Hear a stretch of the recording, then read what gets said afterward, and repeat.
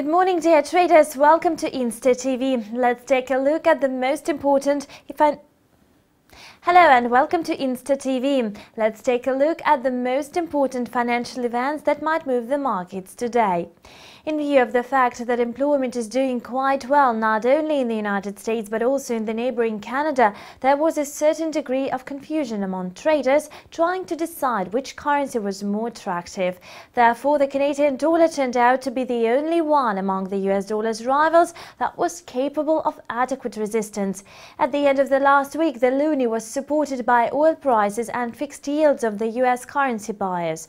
On Monday, the released macroeconomic data gave traders a new incentive to buy the loonie again. The US dollar versus the Canadian dollar pair has reached its lowest level since the 3rd of June at 1.24. Further down movement is limited by the support at 1.2362. Investors were encouraged by the reports published by Statistics Canada on the situation in the construction sector. In April, the number of issued building permits exceeded the forecast threefold. The amount of approved permits rose by 11.6% against the expected growth of only 3.4%.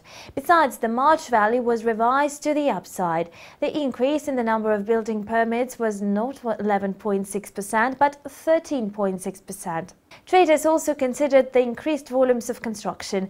In May, additional 201,700 dwellings were built.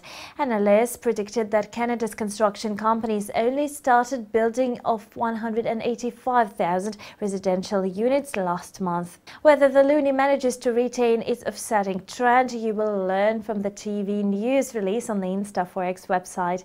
See you.